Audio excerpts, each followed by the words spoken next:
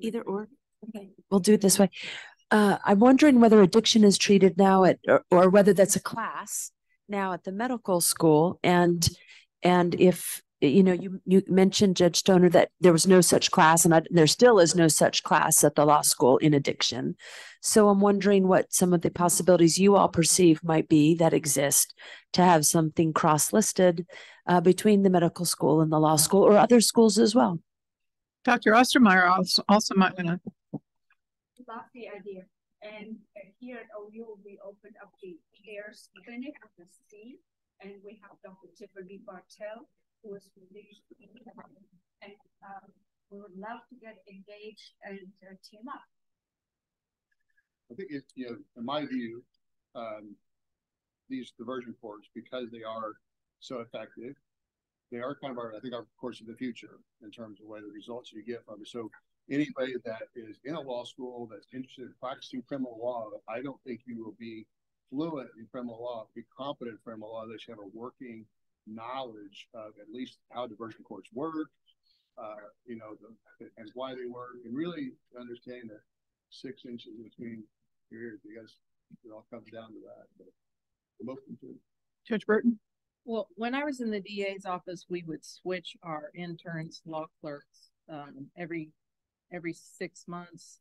So one semester, another semester in the summer, and so that they could be in different areas in the DA's office. And I required the interns to do time with treatment courts, because it's just not, when you graduate law school and you want to be a trial lawyer and you want to kick ass and you want to just show how great you are, you don't have the mindset of the treatment and helping people. And so I found that the most well-rounded kids that got through law school, because they're kids to me now, if they did some time in our treatment courts, they realized, oh my gosh, they would come back and say, oh my gosh, there's people that really need this. And it's true. So lawyers need to learn that in law school. It should be a part of an internship that you spend a month or two with a treatment court, because it's going to make them a better person and a better lawyer. And whatever medical schools can do to come down, and we would love to have you at ours. I think we had another question up here.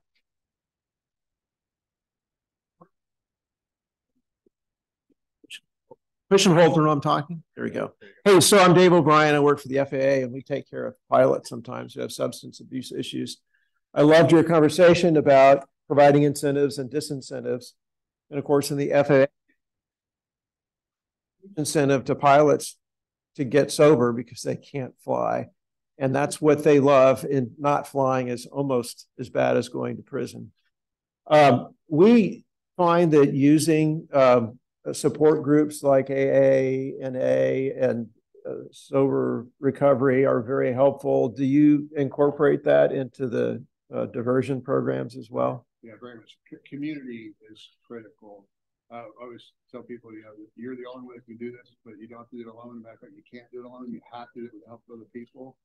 So, humans, we're social creatures, and we're actually social learners. And so that means we prefer to learn from people who are like ourselves. So it's one thing to learn from a judge telling, hey, this is what you ought to be doing, or even have a therapist telling you what to do. The most effective people in our program are what we call peer support. I've got people who be the graduate of the program, or people that are in long-term recovery themselves, but they've been there. And so it's almost like when I want my kids to do something, I have teenage boys, if I tell them, they don't listen to me. But if I want them to do something, I can call their uncle, and their cool Uncle Dan says you should do this. Like, they'll listen to him. So if I want somebody to be, it sounds weird. I'm the judge, say, hey, this is what you got to be doing. But if I really want to do it, I can call peer support. Hey, Shannon, you should go talk to Andrew, because he's just not getting it. And the peers can talk to each other.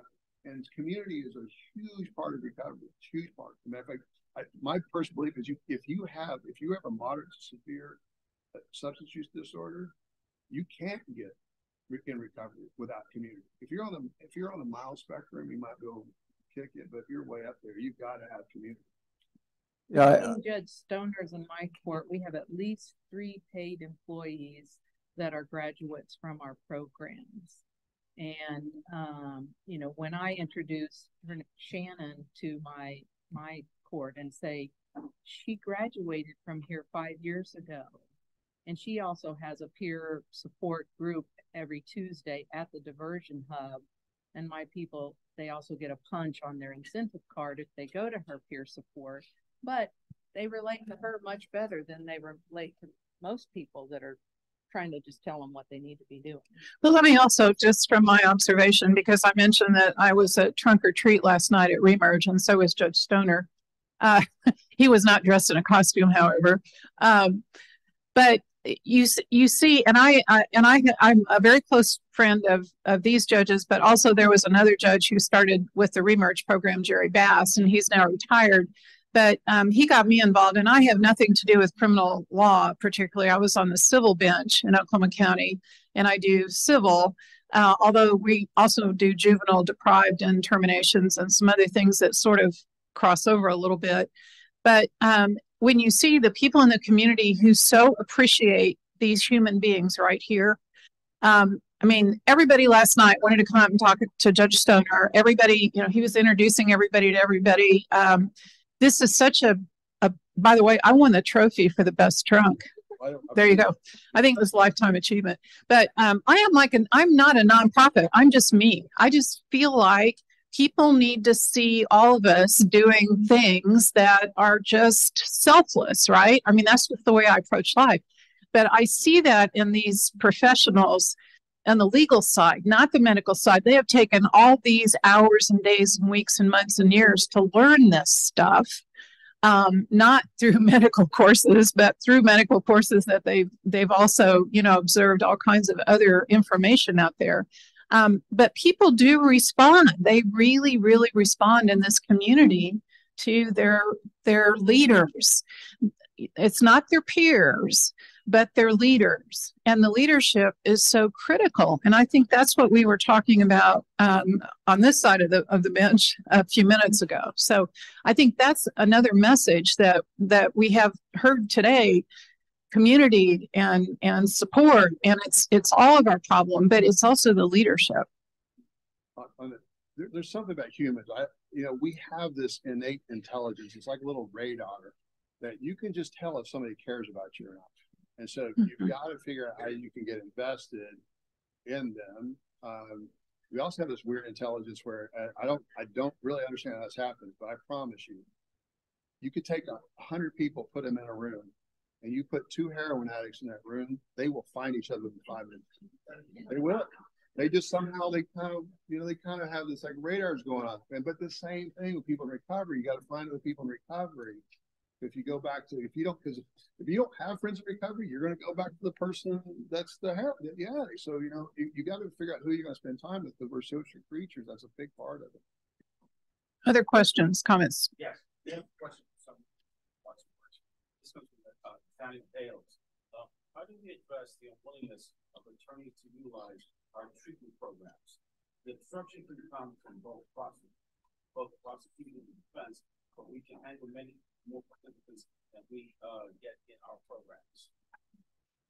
It's a great question. A lot of lawyers will advise their clients not to go into a treatment court because it's hard and it's long, and there used to be a lot more offering them less time. Oh, you can have 2 to do, but if you want drug court and you fail, it's a 10 to do. I thought it was on. Which hopefully most DA's office are changing that, because it's just not a good way to do things. But again, that goes back to all lawyers who practice.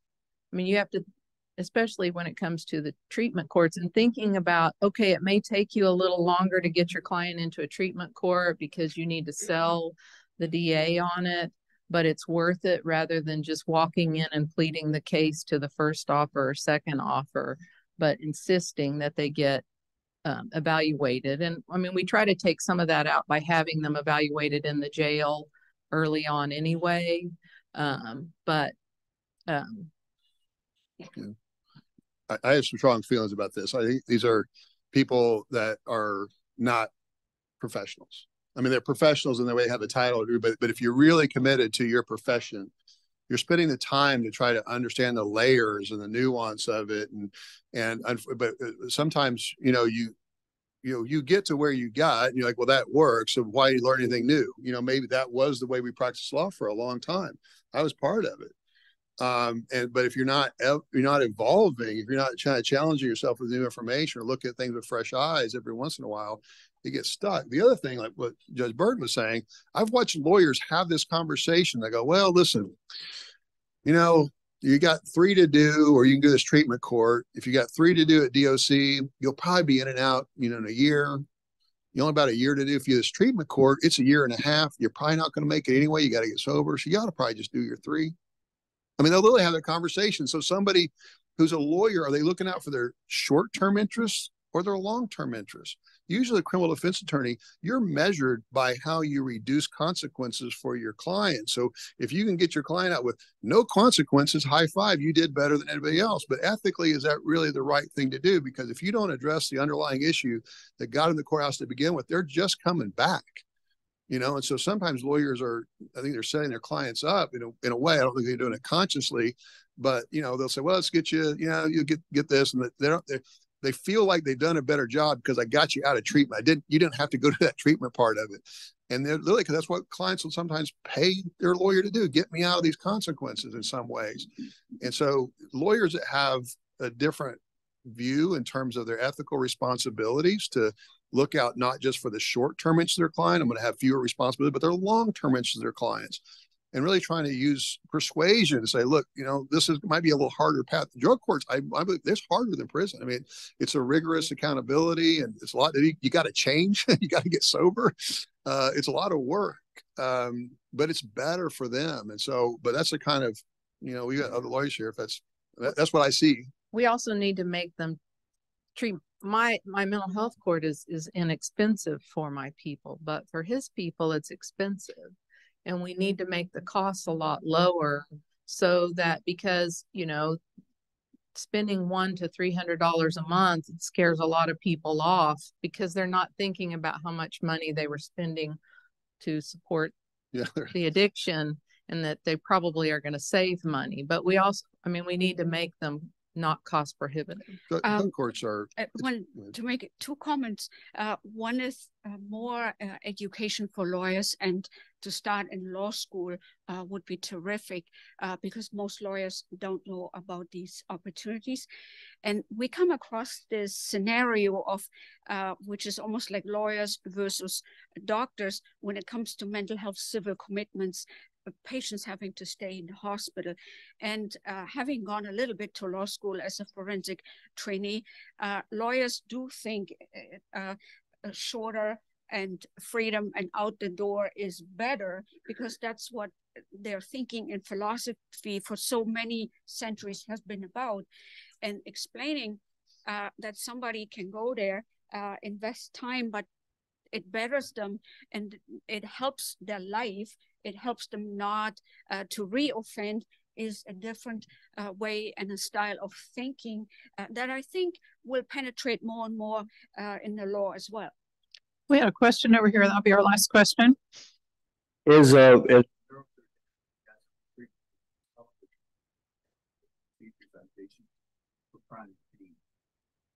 before we would take anybody to surgery for any kind of integrated placement or cutting nerves or whatever, we would do an extensive psychological profile. 70 to 80% of the patients that were consulted for ablative pain procedures were victims of abuse, either physical or sexual. Have you found a similar kind of correlation between people who take drugs and abuse during childhood? Absolutely. Yeah, common denominator. It's one of those. I'd say probably the most common is, for her court is a diagnosed mental health condition. You high addiction. It's generally high ACEs, lots of ACEs, adverse childhood experiences, which could be sexual abuse, physical abuse, growing up in a very high stress environment as a child. So your nervous system have been overwhelmed, and you don't really know how to deal with that. And so they kind of develop a, they're just not quite like for me. it's inherently enjoyable for me to sit on my back porch, drink a cup of coffee, and watch my dog play in the yard. People that have had a lot of trauma, and you sit in there, they can't quite get comfortable in their own skin. They can't just quite just sit and be. And because they've got, this is my view on this, they've got a lot of disrupted neurological development. Architecture of their brain's a little different because of high trauma throughout childhood, maybe even in adulthood. And they have to involve themselves in a lot of self-soothing type behaviors. Eating healthy food, smoking cigarettes, doing drugs. They're trying to figure out how to help themselves. That's a normal human aspiration to want to feel normal. I mean, they just want to feel normal. It's what they're usually going for. They don't always think about it in that way. You know, I can see it, but you know, we would probably disagree about the best way to get to feeling normal. But that's what is in their environment, and that's what their parents did, and that's also because it's also cultural in so many ways. Because, you know, if you just grow up and everybody that you know did methamphetamine or did opiates, and so a lot of our people, I won't say all of them, but I'd say at least half of them, this is not a process of rehabilitation.